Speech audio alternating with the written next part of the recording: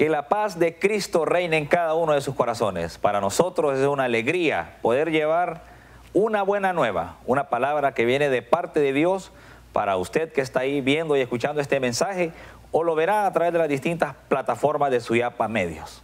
Felices de compartirle. Saluda a su amigo y hermano en la fe, José Luis Parada. Y que Dios bendiga su hogar, que Dios siga bendiciendo su vida. Y hoy, en este día, un día tan especial que la iglesia celebra, vamos a hablar de un tema maravilloso, algo que nos tiene hoy aquí a nosotros parados, llevando un mensaje de esperanza, una palabra viva de Dios, una palabra que es eficaz, transmitiendo eso que usted necesita, que llegue a su corazón, a su mente, a su vida, a su familia, a su hogar, para poder seguir caminando delante de la presencia de Dios. Y eso tiene nombre y se llama Espíritu Santo, la tercera persona de la Santísima Trinidad. Y el día de hoy, en este día tan especial, en este día de Pentecostés que se derrama la gracia del Espíritu Santo, le hemos titulado La Secuencia. Una oración grande que está dentro de la liturgia de la palabra, de nuestra iglesia. Esa oración que muchos movimientos rezamos y la ponemos en práctica, la vivimos y la hacemos nuestra. Esa secuencia donde le decimos al Espíritu Santo que venga a cada una de nuestras vidas. Como lo dice aquel canto maravilloso. En el principio el Espíritu de Dios se movía sobre las aguas. En el principio el Espíritu de Dios se movía sobre las aguas. Pero ahora se está moviendo dentro de tu corazón. Así lo dice ese canto y lo vamos a leer a la luz de la palabra, porque ese canto es bíblico. Es en base a la palabra. Esta oración de la secuencia que hablaremos hoy, para ponerla en práctica aplicada a nuestra vida como cristianos católicos, nos fortalece, nos llena, nos hace mejores seres humanos. Una vez alguien decía, yo no sé ustedes los carismáticos, ¿por qué caminan pidiendo el Espíritu Santo? Óigame, ¿cómo no lo vamos a pedir? Tenemos que pedirlo a diario. El Pentecostés no solo es hoy, es todos los días.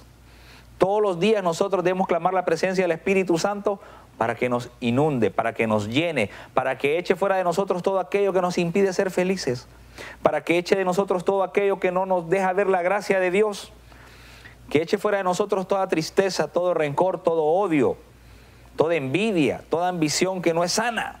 Por eso clamamos presencia del Espíritu Santo todos los días. No solamente cuando fuimos bautizados que se derramó el Espíritu Santo o cuando fuimos confirmados. Clamamos presencia del Espíritu Santo todos los días y lo vamos a leer a la luz de la palabra. ¿Qué nos dice la palabra de Dios? Y óigame bien qué versículo lo menciona. Como lo dice el canto, en el principio el Espíritu de Dios se movía sobre las aguas. Hoy se está moviendo en su vida. Hoy en este día Dios quiere derramar Espíritu Santo sobre su vida para que usted sea un hombre, una mujer llena de esa gracia que puede encontrar consuelo, fortaleza, como lo dice la oración, que ya la vamos a hacer. Y dice el libro del Génesis, en el capítulo 1, versículo 1. Oiga bien lo que dice la palabra de Dios y habla de la creación, algo grande. Cuando hablamos de la creación, óigame, es algo maravilloso porque somos creación, hechura de las manos de Dios. Mire que mucha gente a veces malinterpreta la palabra creación, porque es una palabra grande, poderosa, creación, hechura de las manos de Dios, algo maravilloso. Y oiga bien lo que dice el Génesis en el capítulo 1, versículo 1. Al principio Dios creó al cielo y la tierra. La tierra no tenía forma. Las tinieblas cubrían el abismo.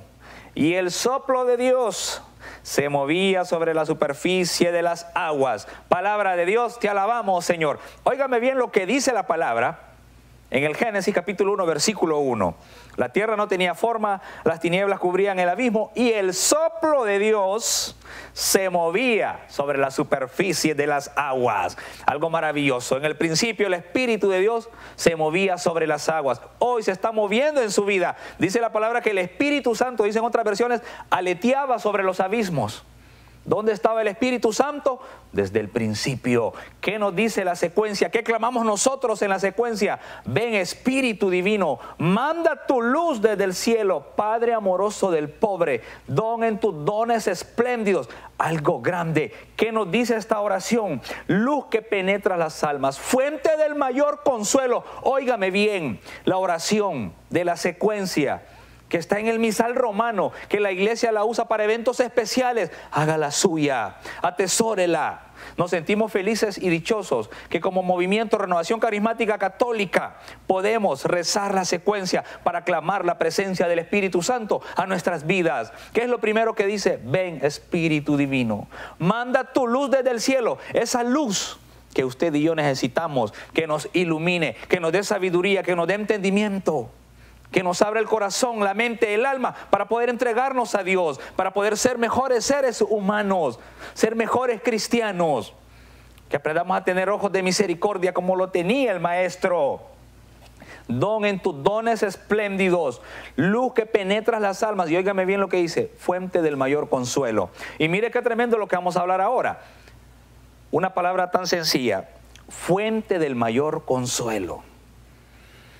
La palabra nos enseña que muchas personas hablaron del Espíritu Santo. Génesis, para empezar, desde el principio de la creación, ahí estaba el Espíritu Santo. Después vamos a leer lo que dice el profeta Joel. María, la Virgen, la madre de Jesús, la madre nuestra, la madre de la iglesia, tuvo su propio Pentecostés. Y mire qué grande lo que voy a mencionar. Y lo vamos a traer a nuestra vida, aplicado a nuestra vida. Cuando el ángel se le aparece a María, le dice, no temas. Vas a quedar embarazada por obra y gracia del Espíritu Santo. El Espíritu Santo te cubrirá con su sombra. Óigame bien lo que le está diciendo. María, la madre de Dios, porque así es, la Teostocos, la madre de Jesús, tuvo su propio Pentecostés. Qué bendición más grande que tuvo la Virgen María. Y óigame bien, ¿qué sucede cuando una persona es llena del Espíritu Santo de Dios? Nos dice la oración de la secuencia, fuente del mayor consuelo. Óigame bien. Y vaya poniéndole mente y corazón y sentido a lo que vamos a hablar ahorita, porque esto es algo real, que la Virgen María lo vivió y muchas personas que están viendo este mensaje lo verán, también lo han vivido. Y para eso es la gracia del Espíritu Santo. Y ahí vamos, entramos en materia. La sombra, el poder de Dios te cubrirá con su Espíritu. La chequina de Dios, el Espíritu Santo de Dios estaba sobre María, fuente del mayor consuelo. ¿Qué le pasa a María? ¿O qué le dicen a María cuando lleva al niño al templo y estaba Ana y Simón? Y decían, yo no me podía morir sin ver antes al Salvador de Israel. Y le dijo aquel hombre a María, pero ¿sabes qué, María? Una espada atravesará tu corazón. Óigame bien. Se lo está adelantando, como decimos nosotros, se la está cantando anticipadamente. Una espada atravesará tu corazón, porque esta criatura que hoy estás presentando aquí, te la van a matar. ¿Qué dice la oración de la secuencia? Fuente del mayor consuelo es el Espíritu Santo. María ya estaba llena del Espíritu Santo y estaba preparada para ese momento. Lo que le estaban diciendo, óigame bien, de aquella criatura recién nacida. Una espada va a atravesar tu corazón porque a este bebé te lo van a matar. Y María lo vive, claro que lo vive en carne propia. ¿Y qué hace? Fuente del mayor consuelo. ¿Quién es esa fuente que da el mayor consuelo a nuestras vidas cuando pasan esos momentos difíciles? Espíritu Santo de Dios. Ven, Espíritu Divino, manda tu luz desde el cielo, Padre amoroso del pobre, don en tus dones espléndidos. ¿Quién es el Espíritu Santo? ¿Se ha preguntado usted quién es el Espíritu Santo? ¿Qué dice el credo? Ese amor puro entre el Padre y el Hijo. ¿Quién es el Espíritu Santo? Es aquel que habló por los profetas. Óigame bien, que habló por los profetas. El Espíritu Santo, el que cubrió el pueblo de Dios de Israel cuando salió a ese éxodo. Ese es el Espíritu Santo, fuente del mayor consuelo. El Espíritu Santo viene a nuestras vidas para darnos ese consuelo que necesitamos en momentos de dificultad. Don en tus dones espléndidos, lo dice la oración. Algo grande.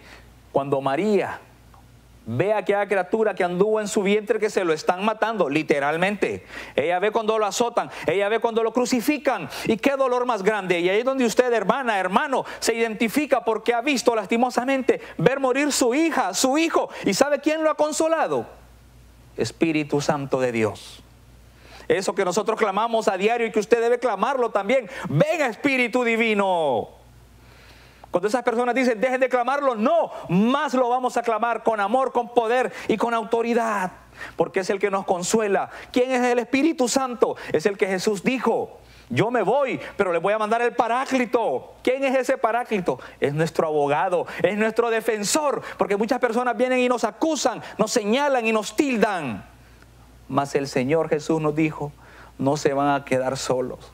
Les voy a derramar, les voy a mandar el Paráclito, el defensor, el abogado a nuestras vidas, ese que es fuente del mayor consuelo. ¿Usted quiere sentirse consolado verdaderamente? Clame la presencia del Espíritu Santo. Sienta la presencia del Espíritu Santo en su vida y verá el gozo del Señor. Como Dios trae paz a su corazón, a su mente, a su alma, a su vida, a su familia. Por eso clamamos la presencia del Espíritu Santo. Ven, dulce huésped del alma, descanso en nuestros esfuerzos, tregua en el duro trabajo, brisa en las horas de fuego, gozo que enjuga las lágrimas y reconforta en los duelos. Lo vuelve a decir la oración, una oración maravillosa. Tregua en el duro trabajo, brisa en las horas de fuego. ¿Qué es eso de tener esa brisa en esos momentos de fuego? Esa brisa suave que consuela, que llena, esa misma brisa suave que se le apareció a Elías cuando estaba en el desierto, cuando quería huir de la presencia de Dios. Dios se manifiesta en la brisa suave. Hoy Dios se quiere manifestar en su vida a través de esa brisa suave, en ese fuego que usted pueda estar viviendo. Vamos a la pausa, ya regresamos.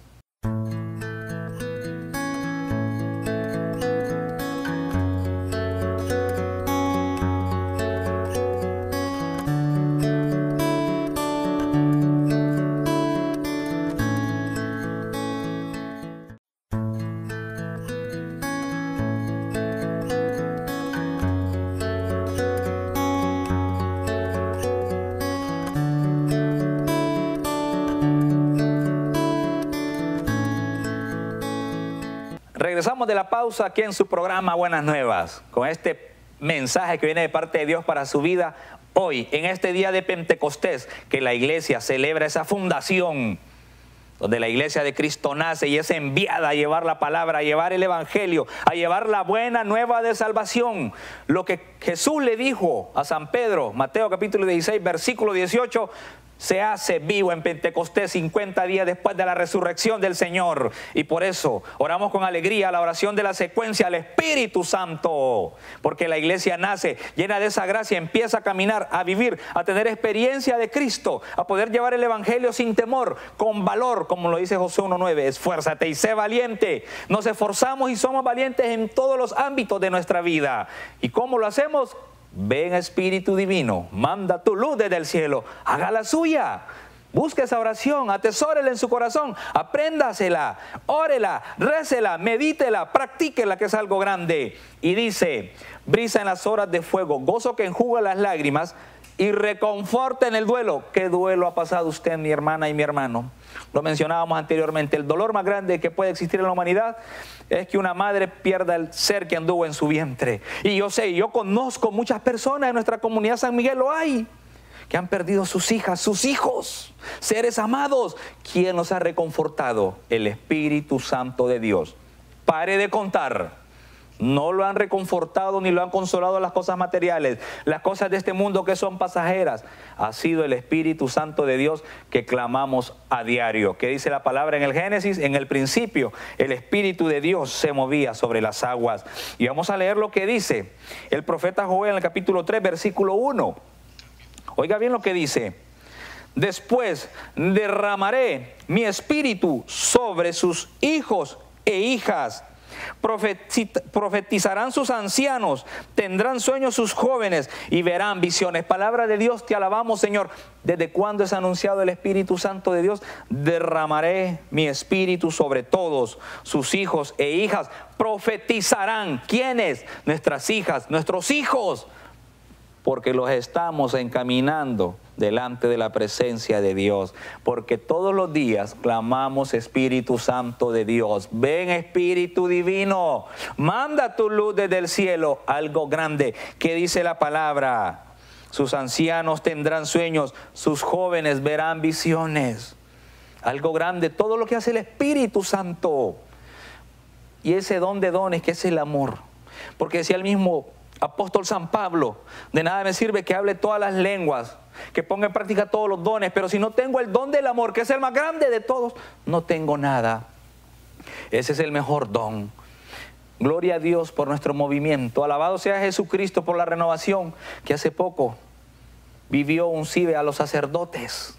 Algo grande, algo maravilloso. Y me contaban las hermanas que fueron a interceder ante el Santísimo en ese momento que estaba la efusión del Espíritu Santo. Un sacerdote fue lleno del Espíritu Santo y empezó a hablar en lenguas. Y me dice la hermana, Jóse, cuando ese sacerdote empezó a orar en lenguas, yo sabía lo que estaba diciendo y empecé a hablar también, porque así lo dice el apóstol San Pablo. Cuando en la asamblea uno empieza a orar en lenguas, tiene que haber otro que las interprete porque viene de Dios. Y me decía esta hermana, y dice, alábenlo, gócense en el Señor, bendigan a los demás delante del Santísimo. Aquellas hermanas intercediendo por aquellos sacerdotes que estaban haciendo o estaban viviendo la efusión del Espíritu Santo, y este hermano sacerdote empezó a orar en lenguas. Eso pasa en Pentecostés, la iglesia llena de la gracia, y cuando la gracia fluye, usted y yo no podemos detenerla, porque el Paráclito está con nosotros. Fue lo que Cristo dijo, no estarán solos, Él hablará por ustedes, Él aboga por ustedes. ¿Quién nos tiene hoy aquí parados? Llevando esta palabra en medio de tanta situación difícil que podemos estar enfrentando. El Espíritu Santo de Dios es el que consuela, el que conforta, y dice, entra hasta el fondo del alma, divina luz, y enriquécenos. Mira el vacío del hombre si tú le faltas por dentro. Mira el poder del pecado cuando no envías tu aliento. Mire qué tremendo, mire qué tremendo. Mira el vacío del hombre. ¿Se ha preguntado usted, mi hermana y mi hermano, por qué tenemos tanto vacío en nuestros corazones? ¿Por qué a veces sentimos que nadie nos ama? ¿Por qué a veces nos sentimos cansados de esta vida, de trabajar? Porque madrugamos a trabajar, atendemos el hombre, la mujer, los hijos. ¿Y por qué nos sentimos vacíos? Nos sentimos vacíos simple y sencillamente porque no tenemos al Espíritu Santo de Dios. Clámelo todos los días. Si usted de repente desconocía al Espíritu Santo, la tercera persona de la Santísima Trinidad, que es ese amor puro entre el Padre y el Hijo, clámelo. Ven, Espíritu, Espíritu Santo de Dios. Y tantos cantos hermosos que hay al Espíritu Santo, que en este día de Pentecostés los vivimos al máximo, con amor, con alegría, con gozo, con entusiasmo. Los vamos a seguir clamando al Espíritu Santo en nuestras vidas. Dice, riega la tierra en sequía, sana el corazón enfermo, lava las manchas e infunde calor de vida en mi hielo. Doma el espíritu indómito, guía al que tuerce el sendero, reparte tus 7 dones según la fe de tu siervo. Óigame, qué oración más maravillosa. ¿Por qué no la vamos a clamar? ¿Por qué no vamos a clamar al Espíritu Santo? Claro que lo vamos a hacer, porque nos llena, nos estimula. Llena ese vacío que hay en nuestras vidas. Nos hemos preguntado a veces, ¿por qué tenemos esos vacíos? Cuando lo tenemos todo. Como dicen esos dichos por ahí, es tan rico que le falta todo, que es Dios. Dios viene a través del Espíritu Santo a llenarnos, a impulsarnos para poder seguir perseverando en su presencia. ¿Qué dice la palabra? Que el Espíritu desde el principio está el Espíritu. No es que salió después o se lo inventaron los católicos, no.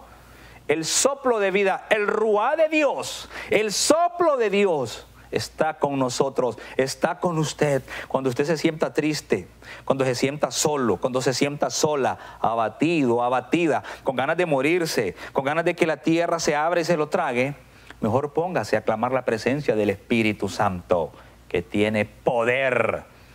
Ese Espíritu Santo que se derramó en Pentecostés hoy debe derramarse siempre en cada una de nuestras vidas para poder seguir adelante, caminando, perseverando, luchando como guerreros auténticos de Yahvé, que nos esforzamos, que somos valientes, que no nos detenemos, que hay situaciones difíciles, siempre las han habido y siempre las van a haber. ¿Qué dice? Riega la tierra en sequía, sana el corazón enfermo. ¿Qué dice el apóstol?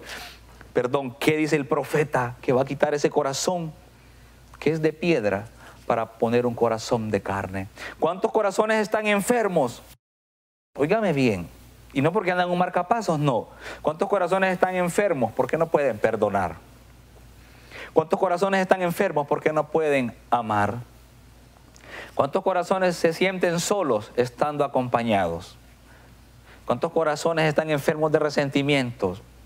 ¿Cuántos corazones están enfermos de rencor? La palabra lo dice. Va a quitar ese corazón de piedra para poder poner un corazón de carne. ¿Cuántos corazones están enfermos por la ambición del poder, que no les interesa llevarse de encuentro todo un pueblo, toda una sociedad, todo un país por alcanzar sus propósitos? Que no les interesa vender un país para lograr sus propósitos. Tienen corazón de piedra. La palabra les invita y les exhorta hoy en Pentecostés a que ese corazón de piedra se vuelva un corazón de carne, un corazón sensible, un corazón capaz de amar, un corazón capaz de darse, pero auténticamente, no por interés, no por querer brillar, no por querer lucirse, no. Dice la oración riega la tierra en sequía y sana el corazón enfermo, lava las manchas e infunde calor de vida en mi hielo. De repente usted ha conocido al Señor y se ha enfriado. Clame Espíritu Santo para que lo venga a calentar, para que lo venga a reavivar y podamos seguir caminando delante de Dios. Porque es delante de Dios que lo tenemos todo. Ojo con lo que estoy diciendo. Es teniendo al Señor, caminando con Él, que lo tenemos todo. No lo tenemos todo cuando decimos que soy un hombre exitoso porque tengo casa, tengo carros, tengo propiedades, ya me jubilé, mis hijas ya se estudiaron, ya se graduaron. No.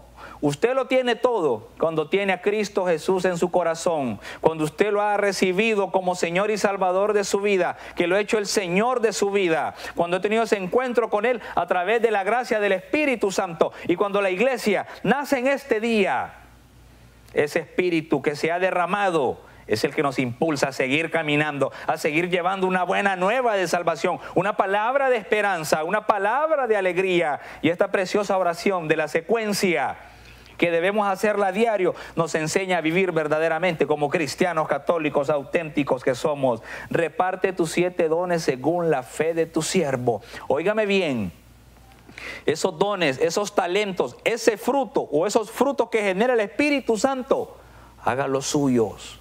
Póngalos en práctica en este día. Asista a sus grupos de oración, asista a sus asambleas comunitarias, a sus asambleas de renovación, a cada misa diocesana. Estamos llamados a servir, a poder dar y a poder darnos. ¿Cómo? Porque estamos llenos de la gracia de Dios, porque ese Espíritu Santo que se ha derramado se derrama todos los días, y por eso como cristianos católicos renovados en el Espíritu, clamamos el Espíritu Santo y le decimos: ven Espíritu Divino, manda tu luz desde el cielo, ven a consolarnos, ven a darnos esa fuerza por tu bondad y tu gracia. Oiga bien, dale al esfuerzo su mérito, salva al que busca salvarse y danos tu gozo eterno. Amén. Algo maravilloso: salva al que busca salvarse y danos tu gozo eterno. Amén. ¿Qué es ese gozo eterno? Hermanos, nosotros, hermanas, hemos sido creados para la eternidad. Nuestro gozo no puede ser solamente superficial. Yo no puedo alegrarme solamente en el mes de junio y en el mes de diciembre que nos dan el aguinaldo. ¡No!